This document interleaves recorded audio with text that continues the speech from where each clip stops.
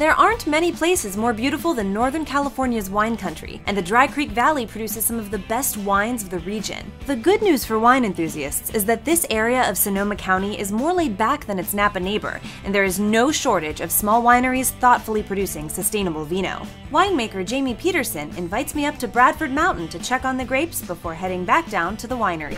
This is my father's vineyard that he planted when he moved here in 1983. And was the reason for being in the Dry Creek Valley, to grow grapes and sell them to other wineries.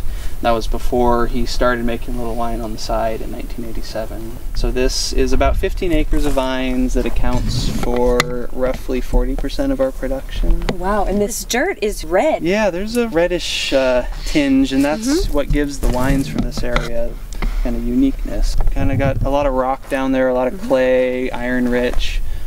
Makes for wines with a little more vibrancy.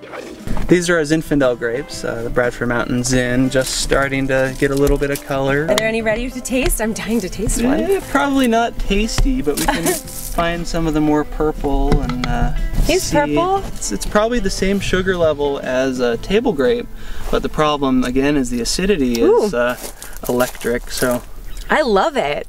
So what's this right here? The trunk of the vine. So the trunk is part of the top part of the vine, and actually there's a different type of root called the rootstock, and it's grafted together. In the winter we would take a cutting from the top part of the vine and you cut a little notch out, and then you take roots that you've propagated and you'll stick them together, tape it up, and they'll grow together. It's a pretty amazing process. So the roots feed the vine, and then the fruiting part here grows off of the canes and the shoots, and every year we'll prune that back. So in the winter it just looks like a stick in the ground basically. Sustainability to us starts in the growing of the grapes, and we don't use harsh chemicals or chemical fertilizers in the vineyard. We'll do cover cropping to replenish the soil. We try and do as much dry farming, non-irrigated farming as possible. We grow 10 different varieties, maybe 11. And so that's a lot of grapes, all from different regions of the world. How do they all grow in California, in this very specific spot on this mountain in Dry Creek Valley? Yeah, I mean, it's, the weather here is perfect. Dry summers, all the grapes can grow with none of the disease pressure, but we, play around with blends, and we feel that our area can make a whole bunch of different varieties from all over the world that taste delicious. How do you come up with the names? Well, zero manipulation is the name we came up with for the overall philosophy of winemaking, not filtering, not fining, really letting the grapes speak for themselves. This is brand new 2009 vintage. So before I taste it, I can pretend I know what to do, but will you teach me? Tasting technique? Yes, tasting technique. So I always, just look at the color, give it a swirl. The swirling gets a little air into the wine and helps open up the flavors. Okay. You also can play around with the legs if you want and just see as it drips down the side of the glass. Sort of meaningless. Wines with sugar or higher alcohol will have more legs. But swirling really opens up the aroma. It's important to get that air, a freshly opened bottle particularly. Give it a smell. Is there a specific way to smell? I don't really think so. I mean, some people like to stick their whole nose right in the glass. The smell is really where you get most of the flavor. I mean, there's not that many flavors, it's aromas. I think I like it out of the glass a little. I would need my whole snoot in there. And then you can take a little sip.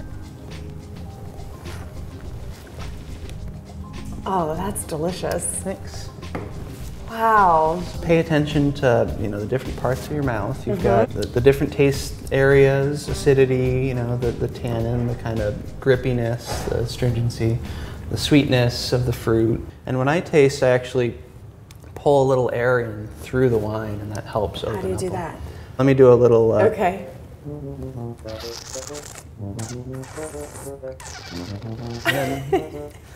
Okay, let me try it.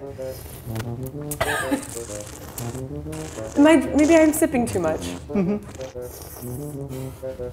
I think I need to work on it. All right, no worries. Okay. Jamie takes great care in his winemaking, and trust me, it comes through with every sip. It's one thing to drink a great bottle of wine, It's another to know that that bottle came from someone who has a deep respect for his craft.